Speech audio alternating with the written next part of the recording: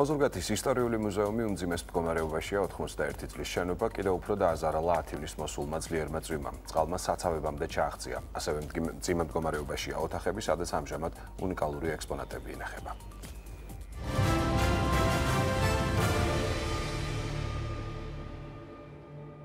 მუზეუმს აქამდეც ჰქონდა პრობლემები, ჩვენი რეპორტიორი თეო ქავთარაძე გასულ ზაფხულსაც იმყოფებოდა ოზურგეთში, თუმცა ვიდრე მასთან გადავალ სალაპარაკოთ, მანამდე სტუმრებს წარმოგიდგენთ გიორგი დონაძე, დავით ღონღაძე არიან ჩვენთან სტუდიაში, ჩართვაზე გვეყოლება ავთანდილ სურგულაძე, ბეგლარ სიორიძე და მანანა ლომაძე. მოგესალმებით, უღმესი მადლობა სტუმრობისთვის, თეო გისმენთ.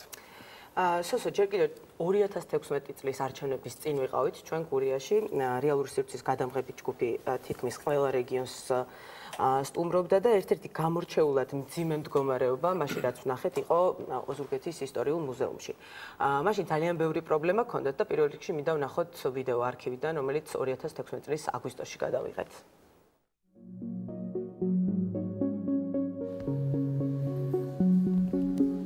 ჩვენს მუზეუმში 80 წლის მანძილზე ფონდები ეტაპობრივად ივსებოდა და დღეისათვის 7000 ექსპონატს მიაღწია. ეს ყველაფერი მინდა გითხრათ, რომ ჩვენი პირობების გამო ცოტა არ იყოს, ცუდ დღეში არის. იყო შემთხვევები, რამოდენიმე ნივთი დაზიანდა, სახურავიდან ჩამოდის წყალი, მოყვება კედლებს, ჩამოდის ჭერიდან და აზიანებს იატაკს და ასევე აზიანებს შიგნით განთავსებულ კარადა ვიტრინებს და ექსპონატებს. ერთხელ და სამუდამოდ მოგვარდეს ეს პრობლემა, რომ წყალი არ ჩამოდიოდეს, უნდა მუშაობდეს კლიმატ კონტროლი და წელიწადის ნებისმიერ დროს მუზეუმს შეეძლოს ნორმალური ფუნქციონირება. რანაირად განვითარდება ტურიზმი, როდესაც შენი რეგიონის ისტორიას ვერ ანახებ და ამის ნახვა შეიძლება მხოლოდ მუზეუმში.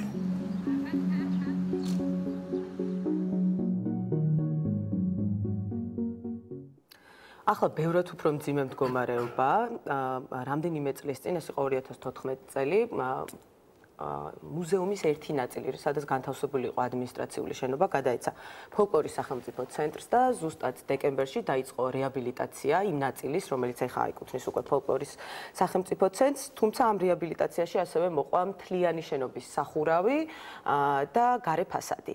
თუმცა 2017 წლის ივნისში, 10 ივნისს, როგორც უკვე თქვით, იყო ძლიერი წვიმა, რომელმაც ჩააღწია საცავებამდე, დანესტილია იქ არსებული უნიკალური ნივთები და ექსპონატები და ეხლა რაზეც იბრძვის რეალურად ადმინისტრაცია მუზეუმის არის ის, რომ რამენაირად გადაარჩინონ ეს ექსპონატები, გაიტანონ მშრალ ადგილას. მოდი ჯერ ვნახოთ ვიდეო და მე უკვე სტუმრებთან ერთად გავაგრძელოთ საუბარი.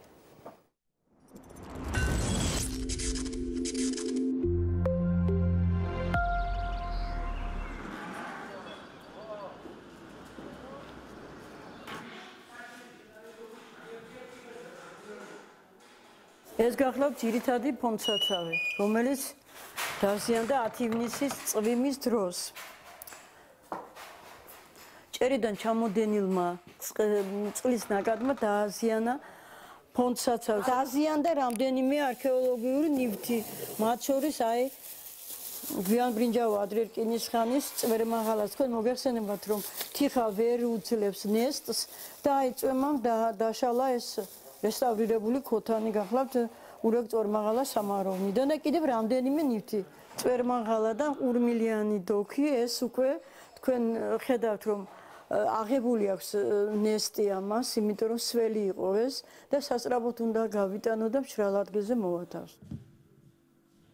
აქ ძირითადად ინახება მხატვრული ტილოები, ბიბლიოთეკა მუზეუმის და მემორიალური ნივთები ნაწილი გურიელების მემორიალური ნივთებისა. თქვენ ხედავთ კედელზე როგორ არის ნესტისგან სულ ჩამოსველებული და დაზიანებული მთლიანი კედელი. ერთადერთი მშრალი ადგილი აი ამ ხელა სივრცეში აღმოჩნდა აქ და გადავწყვიტეთ ერთად ყველამ რომ გაგვეკეთებინა და ფირმა გვიკეთებს, გვირემონტებს ამას, იატაკი დაგვიგეს. კიდევ უფრო კარგად გააკეთებენ, თაროები შეათეთრებენ და ისე რომ იმედი გვექნება რომ ფონდი აღარ დაზიანდება და დავაბინავებთ. სანამდე მთლიანად რეაბილიტაცია მოხდება მუზეუმის და ახალი რემონტი, მანამდე გადავარჩენთ მუზეუმის და მხარის ისტორიას, უბრალოდ ოზურგეთის რაიონის ისტორიას. ექსპონატები ავიღეთ, იმიტომ რომ საშიშროება ჭერით ის ზემოდან გადახურვა ხომ არის, ის უნდა გამოეცვალათ, ხო? შემინული კარადებიდან შეიძლება რაიმე ჩამოვარდნილიყო და დაზიანებულიყო. ამიტომ ჩვენ მაგას ვერ გავაჩერებდით, სასწრაფოდ ავიღეთ გადახურვის გამო, იმიტომ რომ მთლიანად გადახურეს, უნდა გადახურულიყო და გადახურეს კიდევაც ნაწილი და ვიტრაჟი უნდა გაჭრილიყო და აი ვიტრაჟით რომ გაიჭრა, აქ თქვენ წარმოიდგინეთ აქ როგორ იქნებოდა გამოფენა. ჩვენ დროულად, იმიტომ რომ რაიმე არ დაზიანებოდა, იმიტომ ავიღეთ გამოფენა. თუმცა მაინც დაზიანდა. მაინც დაზიანდა, ეს წვიმამ დაგვიზიანა და იქ შეიძლება მთლად განადგურებულიყო და ახლა როგორმე ჩვენ ამ წუთში ვიბრძვით რომ გადავარჩინოთ ეს ჩვენი ნივთები.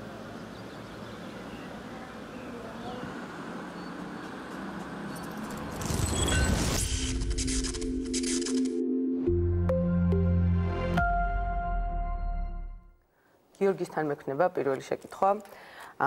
მიუხედავად იმისა, რომ თქვათ მუზეუმის ადმინისტრირებაში კულტურის სამინისტრო არ არის ჩართული და თქვათ ფინანსურად ის არ კურირებს და არ განაგებს მუზეუმს. მიუხედავად ამისა, ყველა იქ არსებული ექსპონატი აღრიცხვაზე არის კულტურის სამინისტროში, პასუხისმგებელია კულტურის სამინისტრო და მთლიანად, ასე რომ ვთქვათ, ყველა ის საგანძური, რაც საქართველოს მასშტაბით გვაქვს, არის კულტურის სამინისტროს პასუხისმგებლობის ქვეშ. ანუ ისინი პირდაპირ ხაზზე არიან ყოველთვის მუზეუმის ადმინისტრაციასთან, თითოეულ ნივთზე და ასე შემდეგ. ვიცით, რომ ახლა არის ამჟამად ასეთი მდგომარეობა, რომ კომპანია კომფორტი 21 რომელმაც იპოვა მუზეუმის ადმინისტრაციასთან ერთად მშრალი ერთ-ერთი ოთახი, იმას აკეთებს, რომ დროებით გადაიტანონ ეს ნივთები იქა. ამის მერე რა მოხდება? აი, თუ არის რამე გეგმაში, რომ დაუბრუნდეს საგამოფენო დარბაზებს ეს ექსპონატები? მოგესალმებით, დიდი მადლობა. მართლაც ჩვენ ძალიან წუხვალთ რაც მოხდა და ეს ყველა ქართველის წუხილი ასე ექსპონატი ეს ჩვენი მართლაც ტურისტებისთვის გინდა ჩვენთვის ჩვენი მომავალი თაობის ძალიან მნიშვნელოვანი ნაწილია და ზუსტად ფოლკლორის ცენტრის მშენებლობა როცა დაიწყო, უბრალოდ გადაწყდა ფოლკლორის ცენტრი იქნებოდა ოზურგეთში და ეს საამშრომლოვანი გადაწყვეტილება იყო თავის დროზე. ზუსტად ამ მიმართულებით წავედით, რომ ერთი მხარე უნდა ყოფილიყო ჩვენი თქო ფოლკლორის წარმოჩენა განსაკუთრებით გურული პოლიფონია მსოფლიოს ცნობილია და ასევე მეორე მხარეს ისტორიის მუზეუმის ნაწილი ჩვენ თავიდანვე კულტურის მინისტრის გადაწყვეტილებით და ჩვენი ერთობლივი გადაწყვეტილებით მივიღეთ გადაწყვეტილება რომ თქვა მთლიანად გაკეთდეს შენობა და არა მხოლოდ ის ნაწილი რომელიც მხოლოდ გარეფასადი და სახურავი. რა თქმა უნდა, გარეფასადი, სახურავი, თუმცა აქ იმდენიმე ისეთი დეტალებია, დროში გაიწელა სხვადასხვა მიზეზების გამო თავიდანვე ქალაქის მერს თვითონ გუბერნატორსაც ჰქონდა და აქვს დღემდე კომუნიკაცია რომ გაკეთდეს მუზეუმის შიგნითა ნაწილი და ამაზე ეს ჩვენთვის ძალიან მნიშვნელოვანი. ეხლა არ იქნება ლამაზი, როდესაც დამთვალიერებელი იქნება თუ მოსწავლე ჩვენი სალათბარო სკოლისა თუ ასე შემდეგ სტუმარი, ერთი მხარე იყოს გაკეთებული და მეორე რაღაც ჩვენთვისაც მიუღებელია და მიუხედავად იმისა, რომ ფოლკლორის ცენტრი საერთოდ არ არის ჩართული არც კულტურის სამინისტროს სამუშაო თქვათ პროცედურაში, იმიტომ რომ ამას აკეთებს მუნიციპალური განვითარების ფონდი. ჩვენ ვადევნებთ თვალყურს მიმდინარე მოვლენას კიდე ერთხელ ხაზს უსვამთ, რომ არის ძალიან სამწუხარო ფაქტი და ხა მე ჩემი აზრი მაქვს ამასთან დაკავშირებით, რომ შეიძლება წინასწარ უფრო თადარიგის დაჭერა როგორც თქვათ მუზეუმის თანამშრომლების მხრიდან მიუხედავად იმისა, რომ ადრეც ყოფილა ესეთი შემთხვევები, სარემონტო სამუშაოები დაიწყებოდა, რომ წყალი თქვათ ჩავიდა რომელიც საცავში. მაგრამ მუზეუმის თანამშრომლები სამწუხაროდ ბატონ გიორგი ეხლა სახურავს ვერაფერს უზამთრენ და თელეგრამე მე რასვამობ თადარიგი თავიდან დაჭერილიყო თქვათ და რა თქმა უნდა მეტი ყურადღება რომ მიქცეოდა ამ თემას ამ ჩვენ ამ ზიანს რაც მიიღო მუზეუმმა აუცილებლად ვფიქრობ, მაგრამ ჩვენ კიდე ერთხელ წუხილს გამოვთქვათ და არ მინდა რომ რაღაცნაირად ფოლკლორის ცენტრი და კულტურის სამინისტრო იყოს, ჩვენ არ გვაინტერესებს. რა თქმა უნდა, ყველა მუზეუმი კულტურის სამინისტროს ფარველობის ქვეშაა და ასევე ძვირფასია. ოზურგეთის მუზეუმი, როგორც სხვა ქალაქების მუზეუმი, მაგრამ ეს არნიშნავს იმას, რომ ჩვენ რა იმ მომენტში 10 ივნისს წვიმა რომ მოვიდა, ჩვენ ვერაფერს მერე გავვიდეთ. არა, ვიცით რომ თქვენ არანაირი შეხება არ გაქვთ ამ სამშენებლო სამუშაოებთან, ხო? ბატონო დავით, 10 ივნისის მერე რამდენიმე კვირა გავიდა. დღეისთვის რა სამუშაო მიმდინარეობს? დღეს რა მდგომარეობა მოხდა? დღეს მდგომარეობით უკვე დასრულებულია მოჭრილი სამუშაოები, ასე რომ წყლის ჩასვლა იქ უკვე გამორიცხულია. გამოცვლილია დარები და მოჭრილია ეს საფარი და უკვე დაწყებული აქვს, დაწყილი კი არა, უკვე აწი აღარ გვეშინია. მხოლოდ შენობის ერთ ნაწილში ახორციელებს თქვენი კომპანია სამშობლოს. არა, სახურავზე ორივე ნაწილში. არა, გულისხმობს შიდა. შიდა მარტო ერთ ხარეს. კარგი, ანუ ფოლკლორის ცენტრის ნაწილში. გასაგებია. სანამ ბატონ ავთანდილს ჩართავთ, მე გიორგისთან უნდა დამესრულებინა. ანუ კიდევ ერთხელ რო განმარტოთ, რეალურად თუ გააქვთ ინფორმაცია ან კომუნიკაცია კულტურის სამინისტროსთან, იმიტომ რომ თქვენ სიპი ხართ კულტურის სამინისტროსი, მას შემდეგ რაც ეხა გადაიტანენ მშრალ ოთახში აი ამ ექსპონატებს და ნივთებს.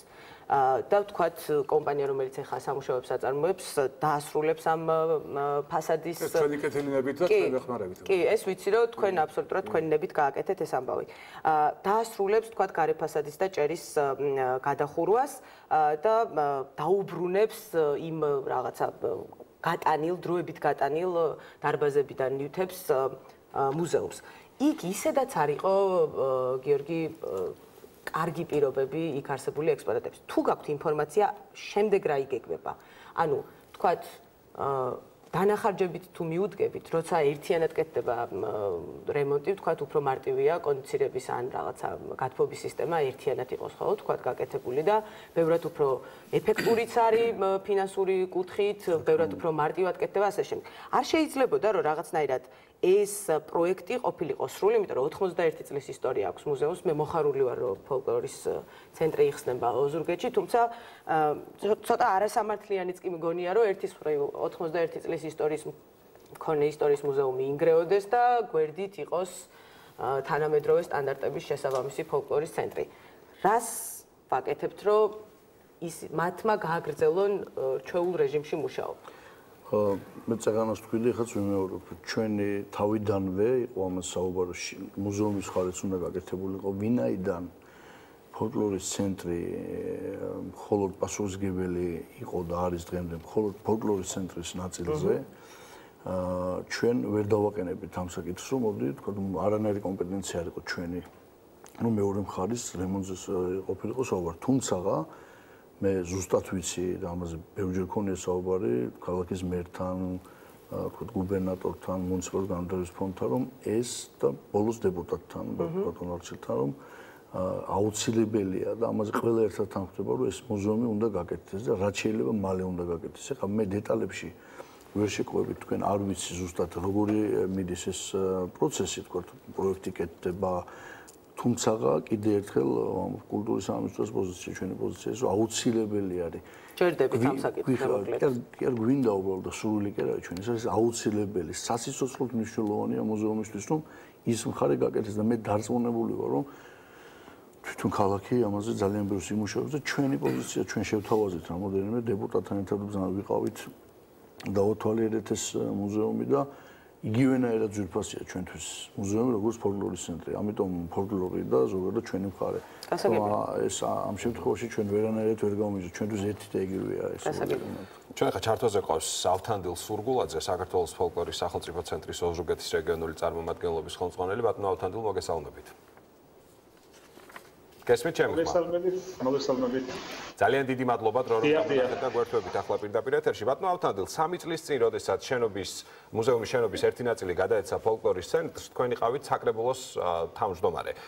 როგორც ვიცით, მაშინ არსებობდა სიტყვიერი დაპირება, რომ გაკეთებულიყო ერთიანი პროექტი და გარემონტებულიყო როგორც ფოლკლორის ცენტრის ნაწილი, ასევე მუზეუმის, თუმცა საბოლოო ჯამში მივიღეთ სურათი, რომ პროექტი შედგა ისე, რომ მხოლოდ მოიაზრება სახურავისა და ფასადის გაკეთება. თუ იყო ნამდვილად ასეთი დაპირება და თუ არ ყოფილა, როგორ წარმოგიდგენიათ, რომ ერთი შენობის ერთი ნაწილი იყოს თანამედროვე სტანდარტების შესაბამისი და მეორე ნაწილი არა.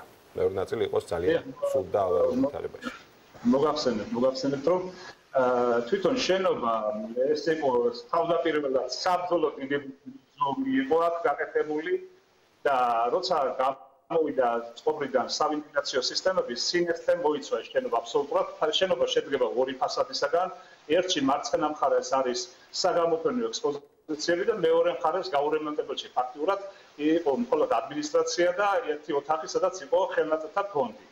როცა მოხდა გამიჯვნა, ჩვენი ჩანაფიქრი იყო ის, რომ ფოლკლორის ცენტრი და ისტორიული მუზეუმი ერთიანობაში წარმოდგენილი იყო, ეს იქნებოდა სრულყოფილება, რომელიც ნამდვილად მოიზრდა უცხოელ ტურისტებს.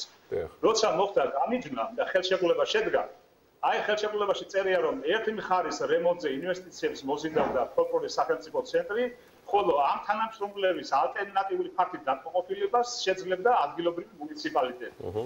ამის შემდეგ, როცა დადგა საკითხი, მთავრობაში ძალიან მაღალ დონეზე, მაღალ ხარისხში აიყვანეს ეს გადაწყვეტილება და სამთავრობო პროგრამაში ჩაერთო. უკვე მთავრობამ გამოსცა განკარგულება, რომ ის ადგილები, რომელიც გადაეცა ფოლკლორის ცენტრს, თავის წარმოუდგენელ დახსნისათვის მოხდარიყო ამის რემონტი.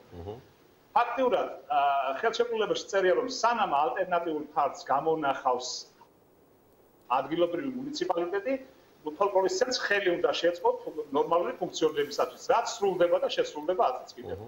ამის შემდეგ ინფრასტრუქტურის სამინისტრომ აიღო პროექტირება, აკეთდა პროექტი, ჩვენი მოთხოვნა იყო, მე რაც საქმის ყურში ვარ, ქალაქის მერის, გუბერნატორიც, ჩვენი მაჟორიტარი დეპუტატი, ყველანი ჩართულები არიან, რომ აუცილებელია რომ გაკეთდეს რემონტი ისტორიულ მუზეუმში, იმიტომ ერთიანება, რა თქმა უნდა იყოს მუზეუმის გარემონტებული, უნდა იყოს ფოლკლორის გარემონტებული. ჯერჯერობით ყოველ შემთხვევაში შემოიფარგლენ იმითი, რომ გარეთ სახურავი კეთება მთლიანად, გარეთ და ექსტერიერი კეთება და მარტო ბატონო ავთანდილ, რა სურათიც დღეისთვის გვაქვს? ამ შემთხვევაში პრობლემის გადაწყვეტილების ინიციატორი უნდა იყოს ადგილობრივი მუნიციპალიტეტი. ადგილობრივმა მუნიციპალიტეტმა უნდა გადადგას ნაბიჯები საიმისოდ, რომ რაღაც შეიცვალოს და გარემონტდეს მუზეუმის ნაწილიც?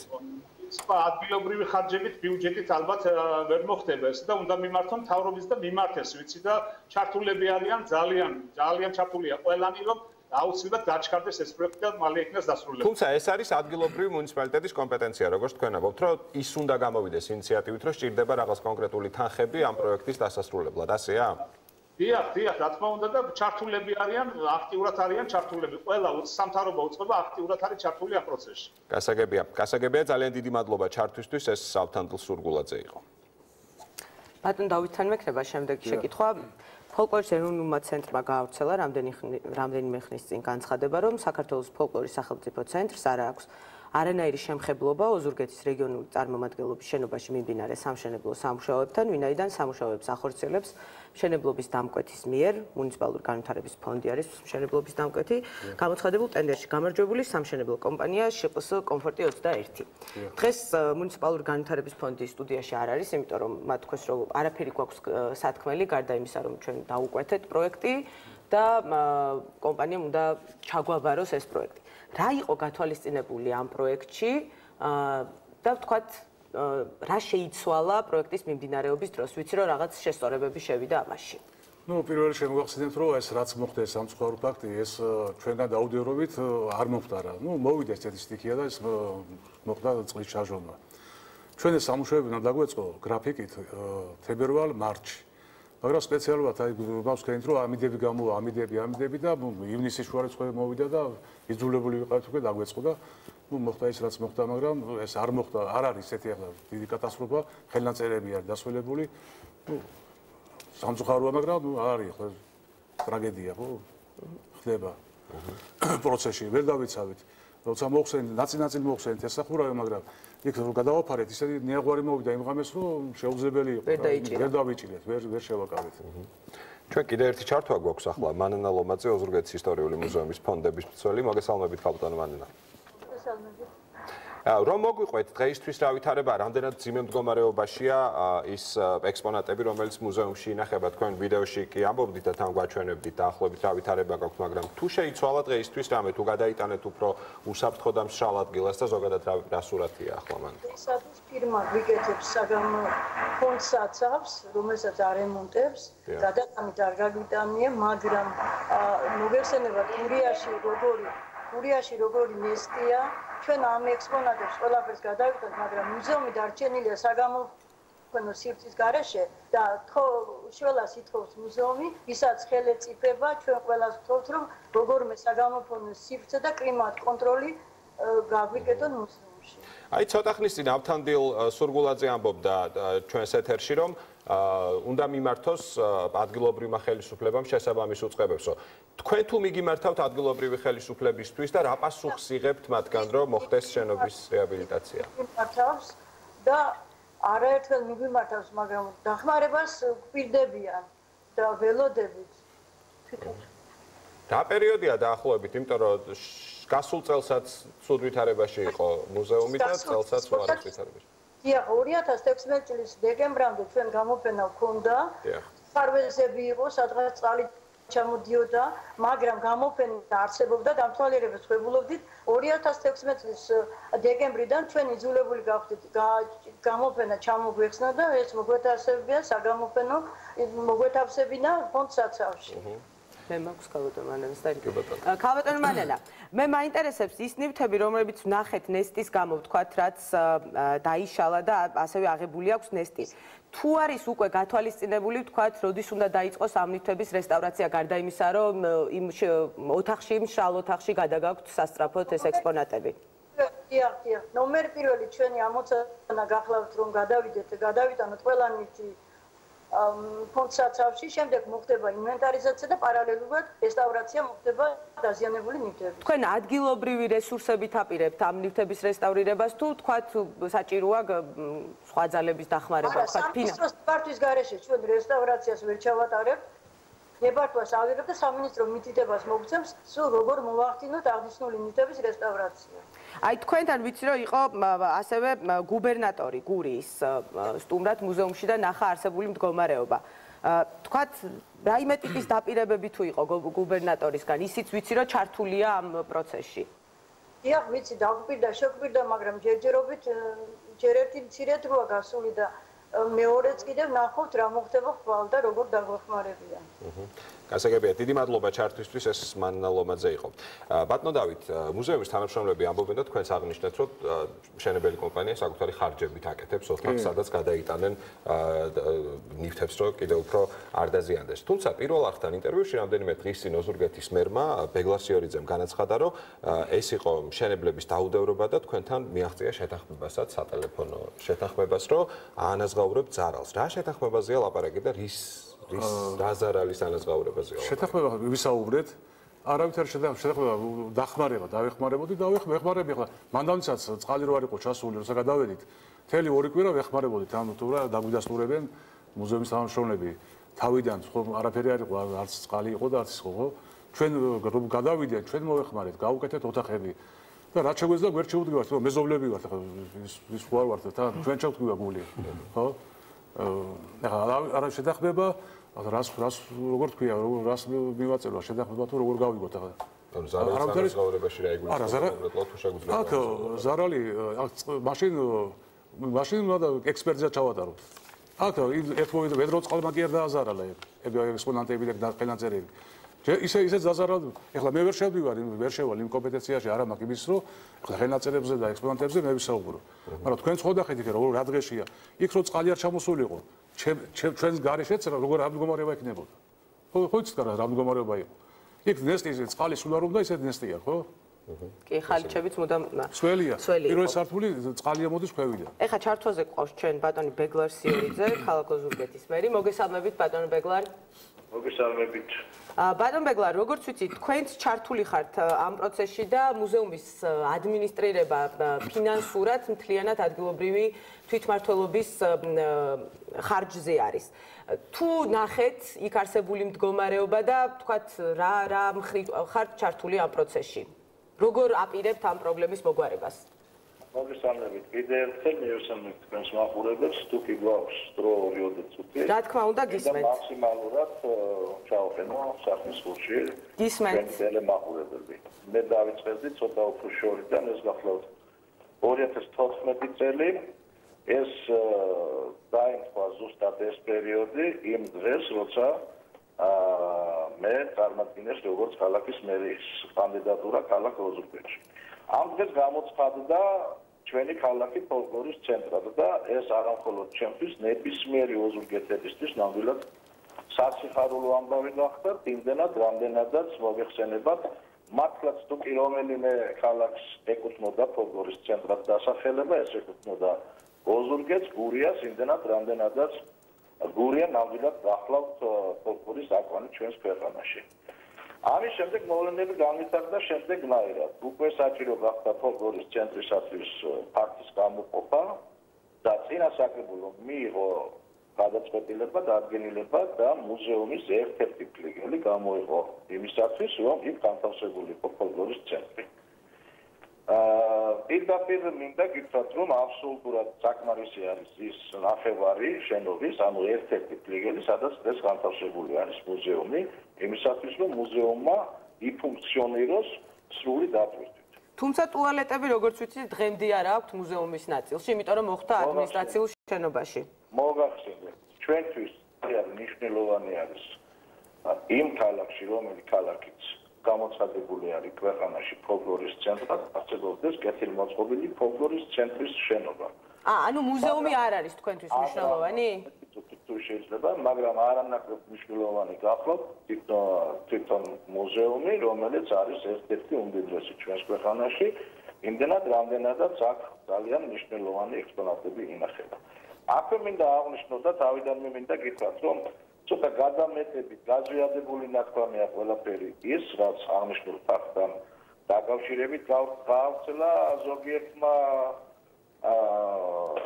საინფორმაციო არხმა, თუმცა მართლაც არსებობდა რისკი საფრთხე იმისა, რომ განადგურების პირას იყო ნამდვილად ის ხელნაწერები, რომელიც მუზეუმში ინახებოდა. მინდა ხაზგასმით აღნიშნო, არსებობდა საფრთხე, თუმცა საბედნიეროდ ხელნაწერები გადაურჩა განადგურებას და დღეს ინახება ზუსტად ისეთი სახით, როგორი სახითაც ის იყო პირვანდელ მდგომარეობაში. ბატონო ბეგლარ, ბოდიშ გიხდით უნდა შეგაწყვეტინოთ. არ ვიცი თქვენ ნახეთ თუ არა სიუჟეტი, მაგრამ სიუჟეტში კარგად ჩანს და მე ვერ მოვახერხეთ, იმიტომ რომ უკვე გადატანილი ქონდათ ეს ნივთები შესანახად ზოგიერთი დალუქულ საცავებშიც კი ყველა ნივთის გადაღება, მაგრამ გადავიღე რამდენიმე ნივთი, რომელიც დაზიანდა, მათ შორის იყო ერთ-ერთი ფარაჯა, რომელიც დასოლდა ომის დროინდელი.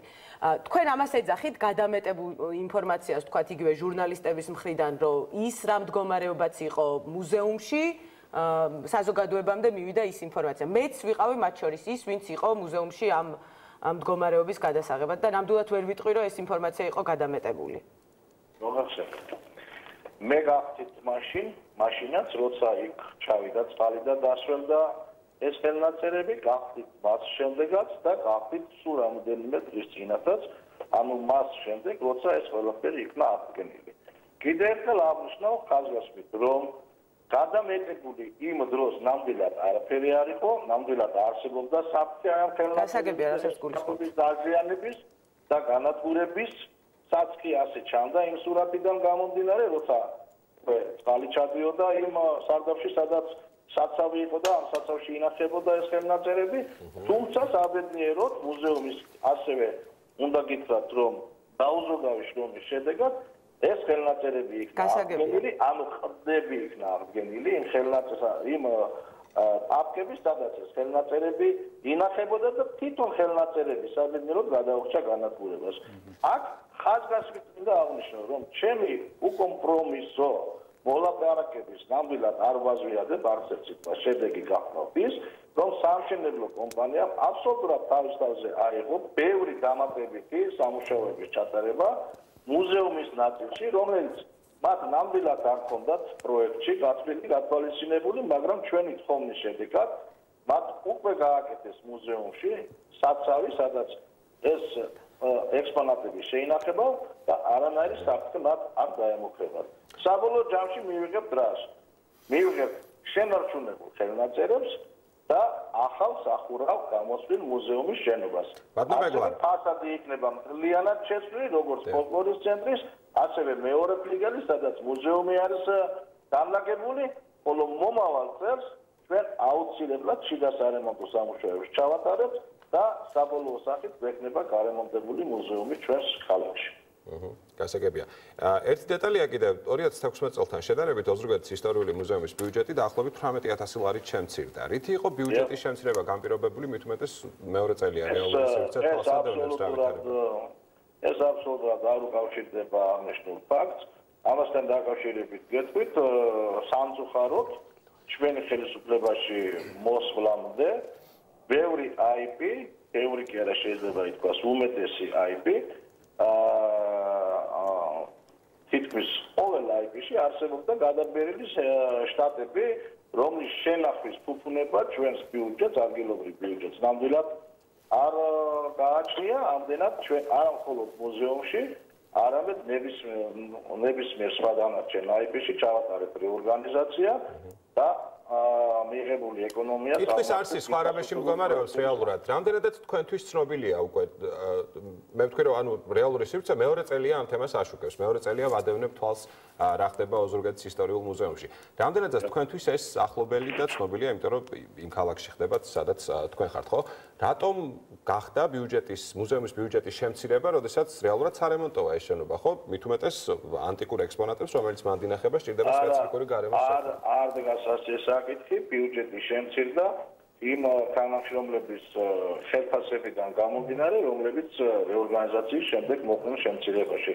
თორემ სარემონტო სამუშაოები და ხარბითი ნაწილი ბიუჯეტს არ შემცირებია და პირიქით ჩვენ მომავალში ვგეგმავთ, რომ ის შიდა სარემონტო სამუშაოები, რომელიც აუცილებლად უნდა ჩატარდეს და გარემონტდეს ის პლიგელი, სადაც მუზეუმი არის განთავსებული, მომავალი წლის ინფრასტრუქტურულ პროექტებში იქნება შეტანილი და გვექნება გარემონტებული მუზეუმი ჩვენს ქალაქში. და ბატონ ბეგლარ, კიდევ ერთი შეკითხვა, უფრო დაწვრილებით რო გითხრათ, ანუ თქვენ უკვე გააქვთ კომუნიკაცია ინფრასტრუქტურის სამინისტროსთან, რომ თქვათ 2018 წლის ბიუჯეტში ჩაიდოს მუზეუმის უკვე შიდა სივრცის რემონტი და ვენტილაცია.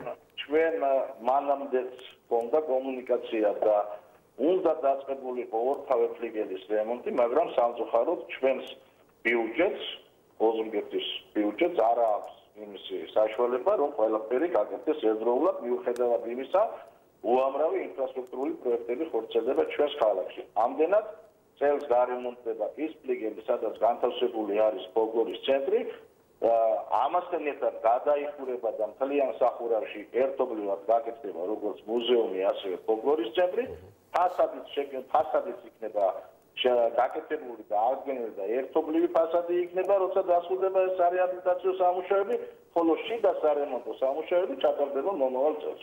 მე გპირდებით, რომ აუცილებლად ჩამოვალ 2018 წლის დასასრულს უკვე გარემონტებული მუზეუმის განასაღებად. მადლობთ. ძალიან დიდი მადლობა ჩართვისთვის. ეს ბეგლარ სიორიძე იყო და რო შევაჯამოთ რაღაცნაირად გავარკვევთ, რომ მომავალი წლისთვის დასრულდება მუზეუმის ნაწილის დაიგეგმა, უბრალოდ მუზეუმის ნაწილის გარემონტება და შიდა სივრცის რეაბილიტაცია. რა ვადებზეა გათვლილი ეს პროექტი მიმდინარე, რომელიც ახლა მუზეუმის შენობის მეორე ნაწილში გულისხმობ ფოლკლორის ცენტრს, რომელიც ოზურგეთში იქნება. წლის ბოლომდე უნდა დასრულდეს. როგორც მაქვს ინფორმაცია, წლის ბოლომდე უნდა დასრულდეს. დასრულდება სექტემბერ-ოქტომბრის თვეში.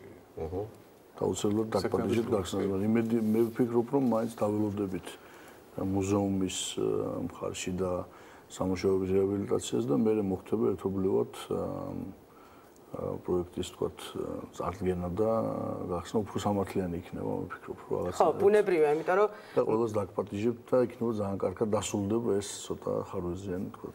ანუ თქვენც დაელოდებით მუზეუმის რეაბილიტაციას და მე სამართლიანი ჩემი აზრით ასე იქნება, იმიტომ რომ მართლა ძალიან მძიმე მდგომარეობაშია მეორე მხარე და ცოტა უხერხულიც კი. ფოლკლორის ცენტრი დაიწყებს თავის ფუნქციონირებას, ჩვენ რახან რეგიონული წარმომადგენლობა, ჩვენი დასავლეთ საქართველოს ანსამბლები, სხვადასხვა ჯგუფები აქტიურად მიიღებენ მონაწილეობას, თქვათ, სხვადასხვა ღონისძიებებში, იქნება ჩამწერი სტუდია იქ და ძალიან კომფორტული გარემო შეიქმნება მთელი დასავლეთ საქართველოსთვის. ჩვენ როგორც ისეთ 19 საავადმყოფო სკოლა გახსნილი და ძალიან ბევრ საინტერესო გამოფენებს გეგმავთ, საინტერესო თქვათ ღონისძიებებს. მაგრამ გახსნის ცერემონიალს ვეცდებით მაშინ გავაკეთოთ, როდესაც უზოვის ხარიც ეს იქნება ჩვენი მხრიდან ესეთ მხარდამჭერი, ესე ვთქვათ. ძალიან დიდი მადლობა სტუმრებისთვის, გიორგი დონაძე, დავით ღონღაძე პასუხობდნენ ჩვენ შეკითხვებს. უღრმესი მადლობა კიდევ ერთხელ რომ მოხვედით ჩვენთან. რეალური სივრცეში საანონსო ჭრის როა რამდენიმე წუთში სხვა თემით ხვდებით ერთმანეთს.